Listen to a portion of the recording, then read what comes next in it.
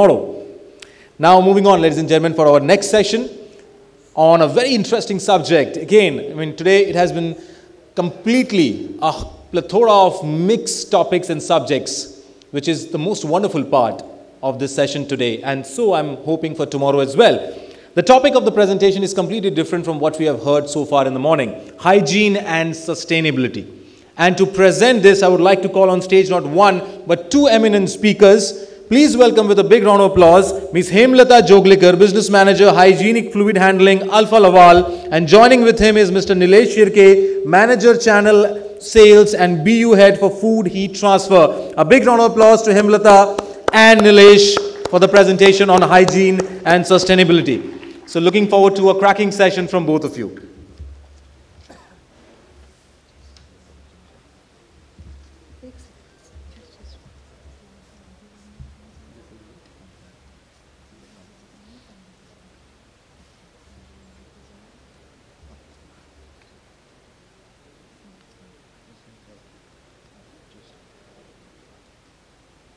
Hello. Hello. Good afternoon. I hope I'm clear and audible.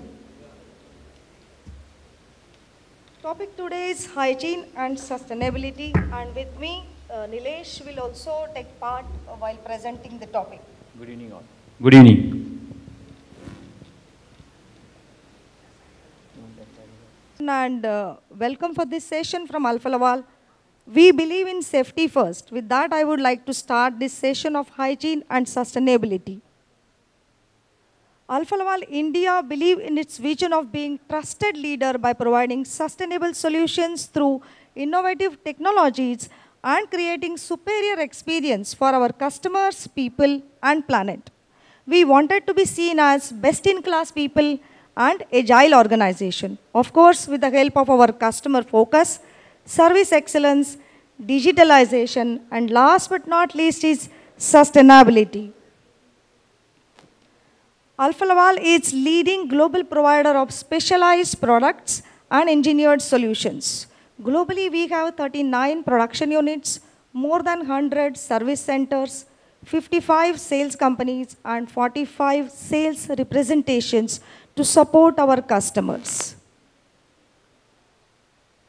And very important is, with a strong local presence of 85 years in India, we have 8 sales and service offices, 5 manufacturing units, 3 service centers with 1 distribution center in India.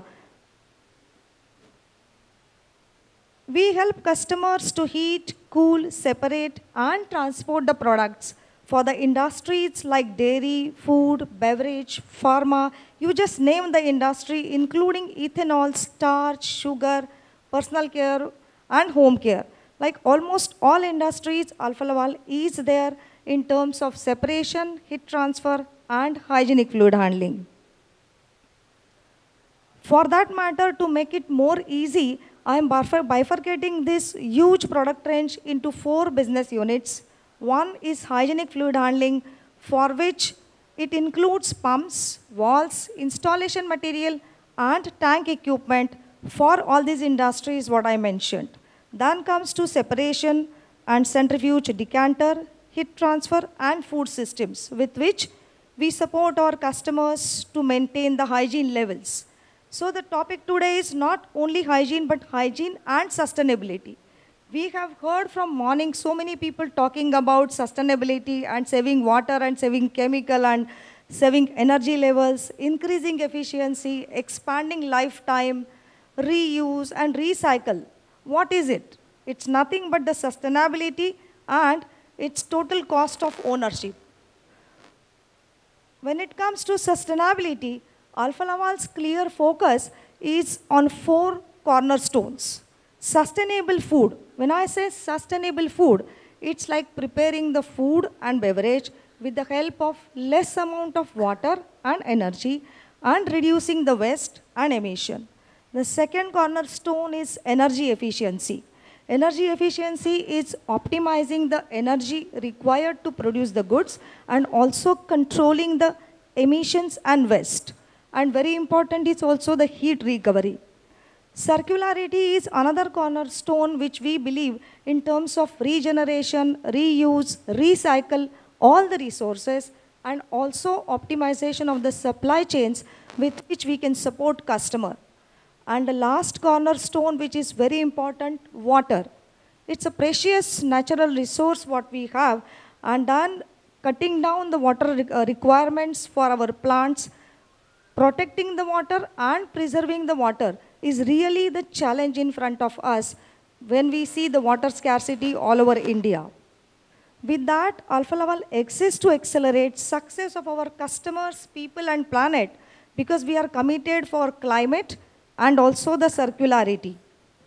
With this, if I see important end users or maybe few end users, and if I see their attention towards making important decisions of business with respect to sustainability and environment, they have clear, ambitious targets for CO2 emission as well as water savings.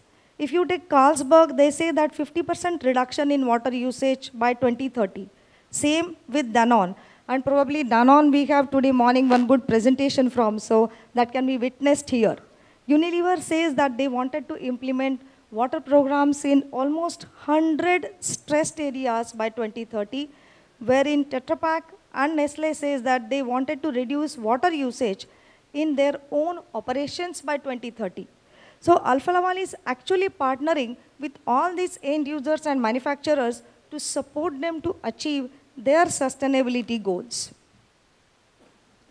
So till these last 3 slides, we have seen the sustainability. What is hygiene? I think hygiene is a behavior because this has got best demonstrated during COVID 2019 and 2020. But when it comes to hygienic design for equipment, then we need to know what is exactly the hygiene is. It's nothing but the application of design techniques which allows timely and effective cleaning of entire manufacturing asset. It minimizes the risk of product contamination, whether this is chemical, physical, or microbiological contamination during the whole working life of our assets. So, we support customer for creating financial and operational value by less product waste. We help them to ensure quality and consumer safety. With the help of that, they meet their sustainability goals. Also, they save on their operational cost. This was about hygiene. But what about hygienic design? Because in the morning session, one of the panel discussions, we also hear about hygienic design. I would like to take all of you to basics of hygiene. When I say hygienic design, the requirements are very simple, but they are very mandatory for all our equipment design, like no dome, no sump, no crevices, right elastomers, good surface finish, no dead area, no closed volumes, minimum rubber parts, drainable, large radius, and last but not least, no cross-contamination. These are the major requirements when we say the design is hygienic design.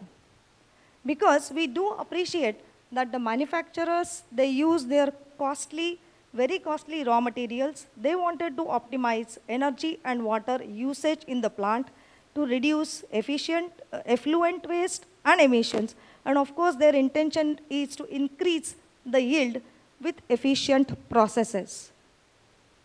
When we have seen hygienic design in equipments, it's also very important for us to see what about the process? Because it's not only enough to have equipment which is hygienic design, but also process. There are some principles what I think very important are, we need to separate raw from ready. That also we have heard actually in the morning in some of the panel discussions. Do separate raw from ready to avoid cross-contamination. Safe separation of CIP and process. And then of course the product contact surface which should be effectively clean.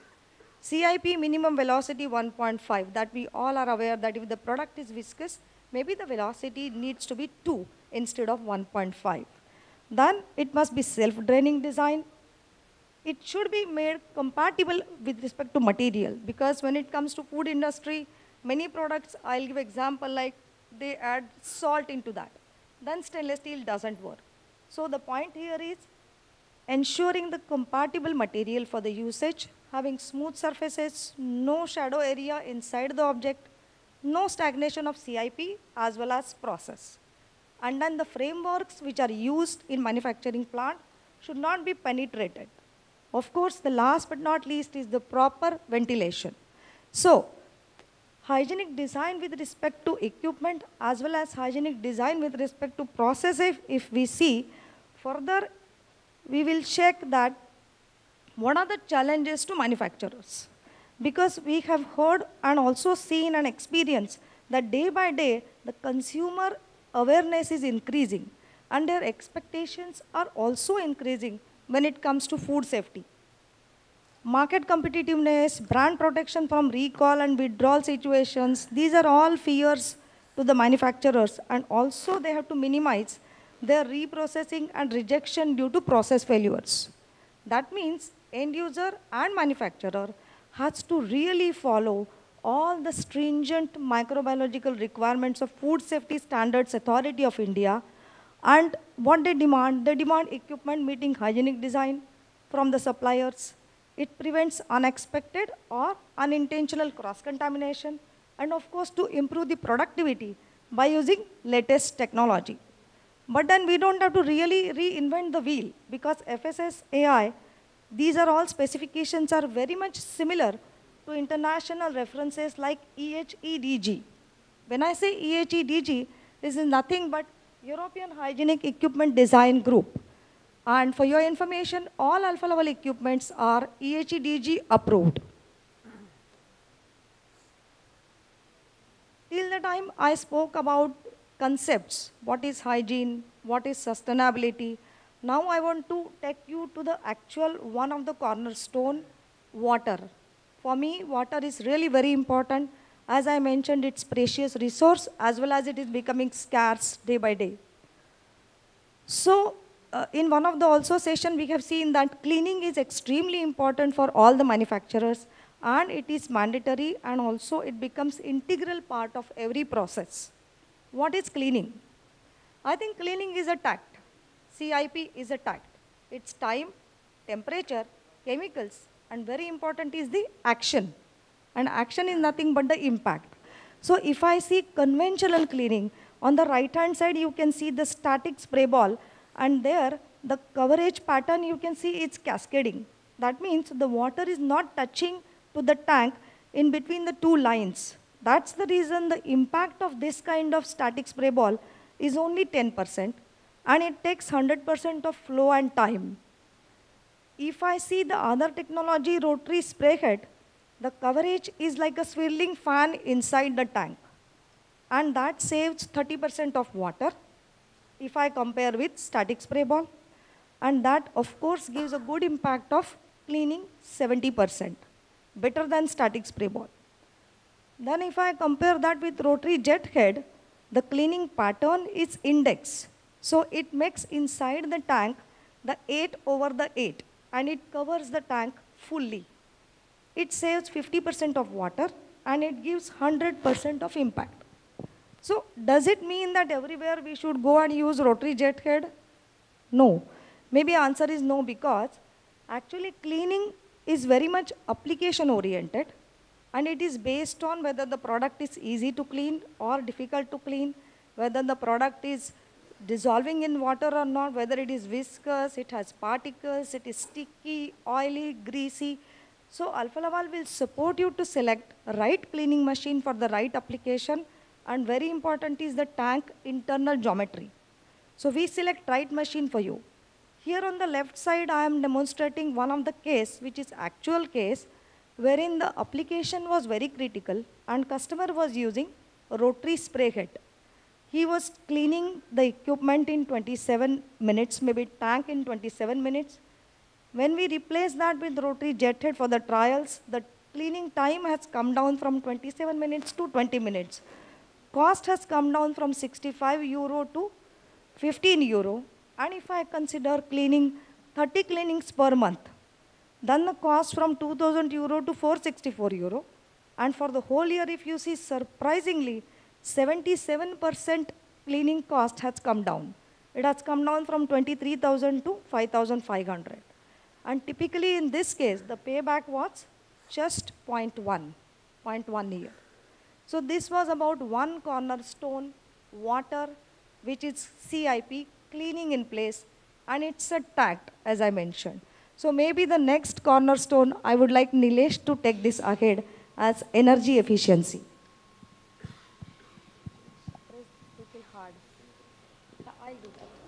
Hello. Thank you, Hemlata, for setting up the contest. You take us through alpha level vision, the importance of hygiene design, and the responsibility of all of us towards the sustainability. I'm Nilesh Shirke. I'm taking care of heat exchanger part in alpha level, and I'm responsible for the design and supporting all our customers for the heat exchanger required for the food industries. Today, I'm going to take a task of explaining the energy efficiency, importance of energy efficiency in today's scenario to meet the sustainability requirements. Basically, if you see energy, energy efficiency is our DNA, and of course we always try to develop our products to meet the energy efficiency requirements. In fact, if I take you through the figures, like almost 100 gigawatt energy saving is done with the help of alpha level heat exchanger technology over every year. So with this, I just wanted to brief you, like if I see the current challenges, there are two main current challenges. One is like world need more and more energy to be a sustain in the current requirements. Every country want to sustain and they want more and more energy. But at the same time, we want to reduce the emission. We want to become a zero emission to be sustainable for the future. So considering all these two things, our heat exchangers, we have wide range of product portfolios which plays important role in manufacturing industries. We have different type of heat exchangers which satisfy almost all your requirements. I will not go through the product presentation because these equipments are running in the industry. We are always working on the developments, and we are born to give the quality equipments as per the hygienic and the sustainability requirements. There are different type of heat exchangers available in our product portfolio. Basically, gasketed plate heat exchangers, then welded heat exchangers. We have some other type of heat exchangers. We have some pharma grade heat exchangers. We call it the Pharma X Pharma line. There is one more type of heat exchanger, if you say at the right side, which is a scrap surface heat exchanger, which is mainly used for the viscous applications. So based on the customer requirements, we select the type of heat exchangers which will give the correct quality products, outputs, and at the same time gives an energy efficient solution. Next slide. Okay. Again, to quickly show you the energy efficiency importance, I'm taking an example of dairy industry. In dairy, pasteurization is one of the important operation. Basically, pasteurization, I feel it's not that much critical operation, but it's important when it comes to the operation level. Basically, if the milk which we are boiling at the home is the same thing what we are doing in the pasteurization. Only in the plant level, when we are pasteurizing the milk, we need to take care of few things. One is the efficiency, effective use of energy. Second thing, we want to have a right temperature at the intermediate stages, because in the operation level, we want to pasteurize milk, but at the same time, we have some intermediate operations like separating the cream from the milk and even homogenize the milk before it goes for the packing. So if you see quickly, the pasteurization process is simple, where we take a 4-degree milk example, we heat up to intermediate temperature, and then finally we heat up to the pasteurization temperature. Once we reach to the pasteurization temperature, then our responsibility is to hold for the defined time, and then again cool it down to the storage temperature. So in this process, in the middle, if you can see, there is a regeneration section. Maximum the regeneration, that will be save the energy ultimately. So the regeneration, to increase the regeneration efficiency, while designing the heat exchanger, we take care of the heat transfer area required for that operation, and that gives a regeneration efficiency. Basically, giving more area means we need to have a more number of plates in the heat exchanger, and that decide the regeneration efficiency. If I compare two different regeneration designs, like 90% and 93%. Earlier industry practice was, the pasteurizers were designed up to 90% regeneration efficiency. Now the trend is 93% efficiency. With this 3%, we can save a lot of energy over a year. And if I see the calculations, I have taken a basis like, the production per day is 16 hours, and let's say 300 days in a production. This is the basis for these calculations. So basically, we have seen in the previous slide that when we want to pasteurize the milk, we need to heat up to certain temperature and again cool it up to certain temperature. Like start from the 4 to 80, and 80 to 4 degrees Celsius. In this operation, we need hot water for heating purpose and cooling water for cool down the milk again back to the 4 degrees Celsius. If I see the calculations, if I go with the 90% regeneration efficiency, I heat the milk up to, let's say, 72 degrees Celsius up to the regeneration. And if I go for 93%, then that same milk gets heated in regeneration up to 74 degrees Celsius. So my target temperature is 4 degree in case of 93%, and it's 6 degree in case of 90%. This difference over a year, you can see that it saves a lot of hot water. Ultimately, it converted into the steam consumption to generate the hot water. And if you see the operating cost for 90% regeneration efficiency, let's say 16 lakhs is the hot water generation cost with 90%, and in case of the 93% it is about 12 lakhs. So in this way, if we calculate for the cooling part also, sorry, it's the cooling values, and heating case 30 lakhs and 26 lakhs. In totality, around 6 to 7 lakh rupees we are saving with the 93% regeneration efficiency. If I take an average cost of the, let's say, 20 KL capacity pasteurizer, means around our payback period for a complete equipment is around 2 years, and after that, every year that particular pasteurizer gives us the additional profit, and in fact, it can take care of the maintenance cost of the equipment. In this way, we always, as a Alfa Laval, this is not something only Alfa Laval heat exchangers can do. This is the heat exchanger technology. It's a thermal calculations.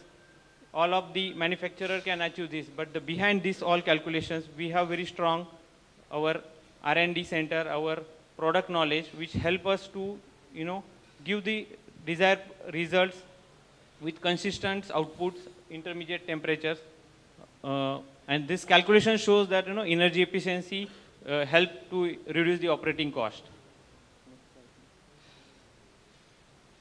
Now, as I said, why Alfa Laval pasteurizer? Basically, if I see the design capabilities we have, we mainly focus on to the main criteria, energy and the hygiene. So, to have a hygienic products, to give a good quality products, we take care of the cleaning of equipment. In that, after cleaning, it always give or safeguard your products with the 100% cleaning. At the same time, we use proper material for manufacturing our equipment, and even the type of plates we are using, that helps to give the better cleanability, product gentle heating and cooling application, as well as the energy saving with the help of saving some utilities during the operation. And one more feature is like, in the pasteurization process, there are different products can be handled in a single pasteurizer with the help of Alfa Laval pasteurizers, where you can manufacture normal milk. Even you can make a curd out of that. You can make other juice pasteurization in the same heat exchanger based on the, whatever inputs we have received, whatever design basis we have considered, and that help a lot to end user to, save the operating cost. Basically, we value your money, and based on that, we use our R&D backup, our technical expertise to give the results. I think this is all about the product energy saving through our heat exchangers. Now, next slide, I will just quickly show you how we select the product, basically. And in that, the concept is like, based on, fine. The earlier slide was like, how we select the heat exchangers, basically. When we understand your product properties, the requirement, based on that, we select the type of heat exchanger. If it is and there are two bases. One is the viscosity of the product, and second is if it is containing some particles. With the help of these two parameters, we select the type of heat exchanger in the range of, let's say, 1 mm size of particles, 1 to 1.5 or 2 mm size, up to 5,000 cp viscosity. We prefer to go with the plate heat exchangers. If above that, in mid velocity, up to 10,000 cp, we use tubular heat exchangers. We have a corrugated tube type heat exchangers. It's a saline tube type heat exchanger. And above that, if the product is too viscous, like ketchup, honey, in that application, we have scrap surface type heat exchanger.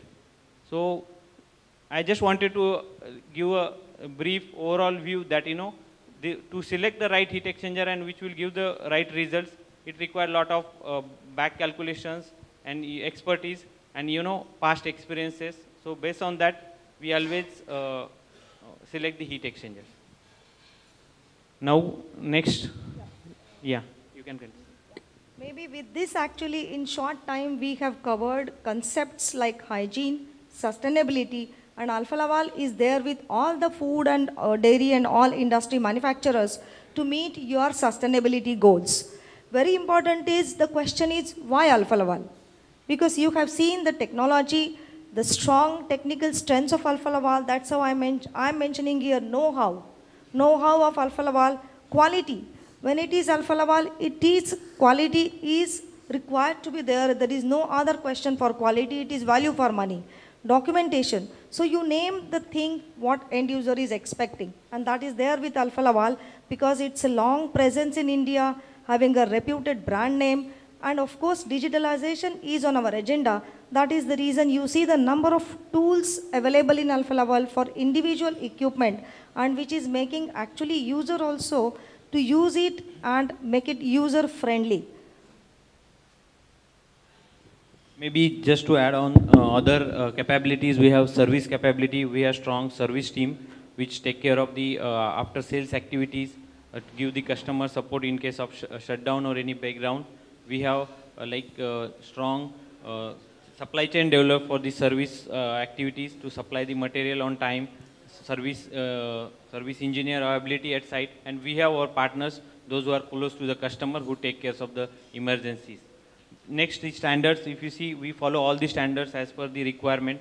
Whenever we design or whenever we invent new products or anything, at that stage, we thought of the standards and we take care of the all standards like FDA and 3A requirements. And performance, ultimately the performance is the thing like we have proven hygienic designs, we have global installations which, you know, proven, and then add-on features, we take care of add-on features along with the product, and basically the functions and principle of the equipment. In all this area we take care of the customer requirements, and that's what we feel is easy to work with Alfa Laval for our customers. Yeah, I think that was from our side, and I think he's telling me that we have taken little extra time. So we both are available, and in fact Alfa Laval team is available. My colleague Alok is there, two distributors, and our managing director Subhashish Das is also here. We are here for the whole day as well as tomorrow our team will be here. So maybe question and answers, my organizer is telling me that we don't have time to take the questions now. And you are welcome to connect with us anytime. Thank you. Absolutely. And big round of applause, ladies and gentlemen, for Hemlata and to Nilesh for that wonderful presentation. Would request both of you to, if you could take the center stage. And I would like to call on stage Dr. Ramesh Kantaria from Dr. Reddy's to kindly do the honors of felicitating our two wonderful eminent speakers here, Hemlata and Nilesh. Thank you so much, Doctor, for doing the honors.